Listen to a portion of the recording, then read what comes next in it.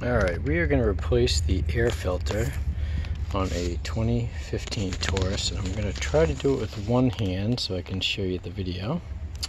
They usually get $40 or $50 if you're at an oil change place. This was $13.50 from Amazon. I'll put the link on there. You can also get it at probably Walmart or any parts store. But this doesn't require any tools, definitely not on this car, and usually not on any others. You just need to kind of look around and see where the clips are.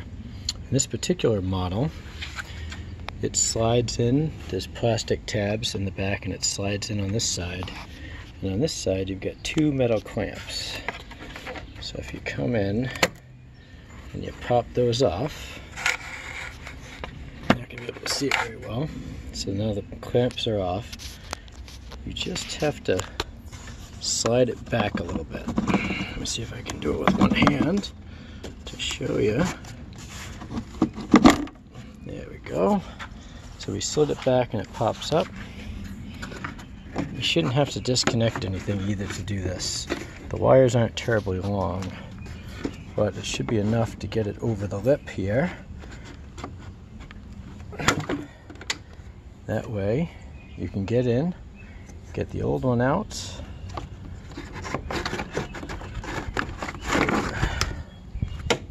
and you stick the new one in and then clamp it back together.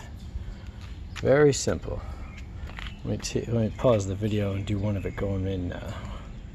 There's the older gray one I pulled out, and the new one I like to make sure they're going to fit first, because you never know sometimes what you can end up with.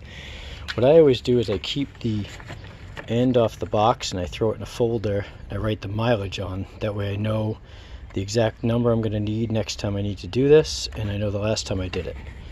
They're rated at 12,000 miles. We just got through pollen season up here, so they're probably pretty clogged.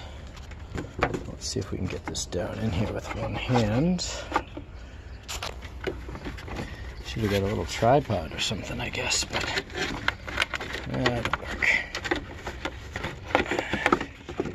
Yeah, alright, so just going to sit it right in the box.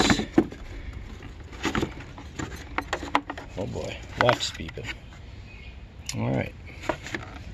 You get it sitting in the box, you want to make sure it's flush. And then all you're going to do is move it back enough that you can get these plastic tabs under the edge.